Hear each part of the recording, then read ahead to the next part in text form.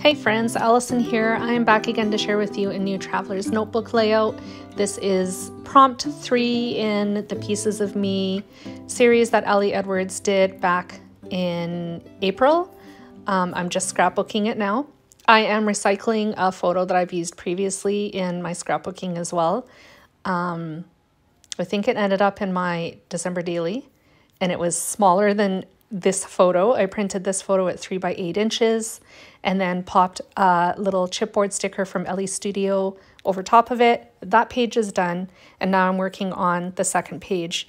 This is a double page spread, and on the second page I used my Cricut to write the number 03 and then a quote that I searched for on Pinterest. I can't remember at the moment exactly what it says. Something about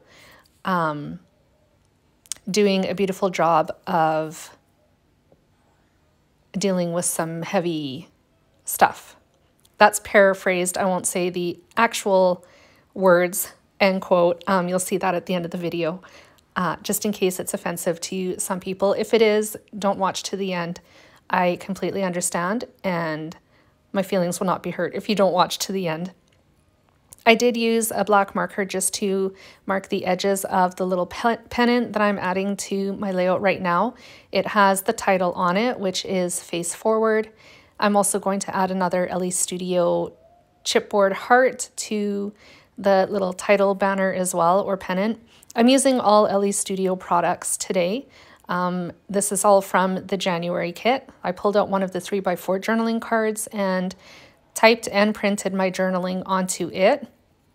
At the very bottom of it, I'm going to add an acetate heart, which is actually from an older collection, also Ellie Studio.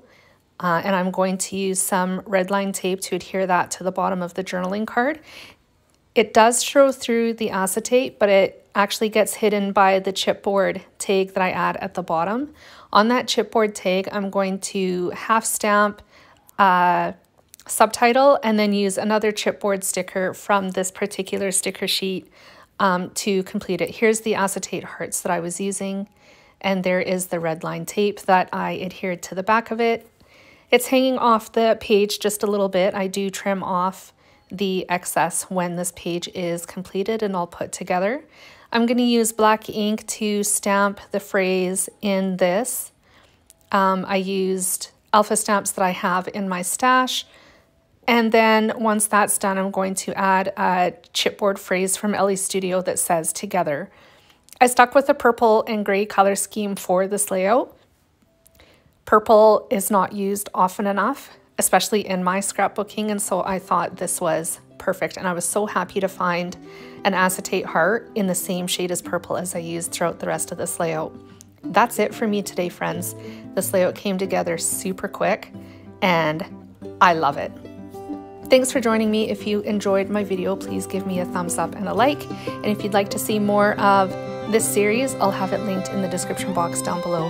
Bye friends, I'll see you again soon.